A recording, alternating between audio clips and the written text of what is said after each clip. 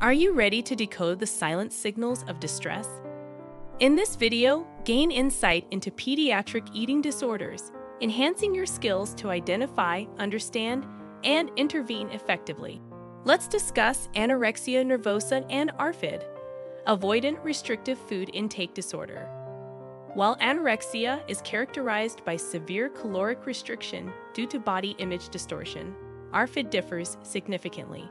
Children with ARFID may avoid eating due to fears of choking or pain, or due to sensory aversions, like an inability to tolerate crunchy textures or mixed foods.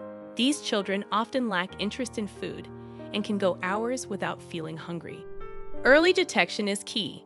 Look for signs such as failure to gain expected weight or unexpected weight loss, particularly if these changes deviate from their growth curves.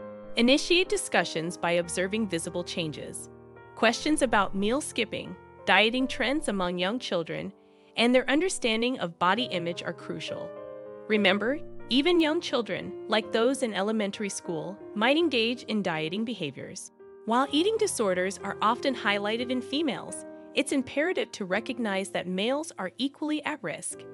Their symptoms might be less obvious or expressed differently.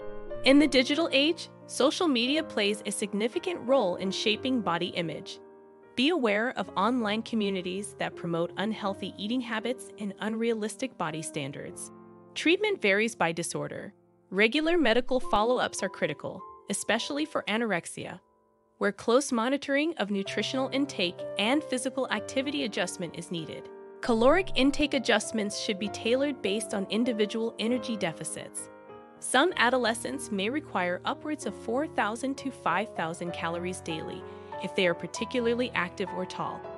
Building a trusting relationship with patients and their families is crucial for successful management. Your clinical intuition is invaluable. If you suspect an issue, it's likely there. Follow through with comprehensive assessments and tailored interventions. Together, we can illuminate the path to healing and empower every child to thrive.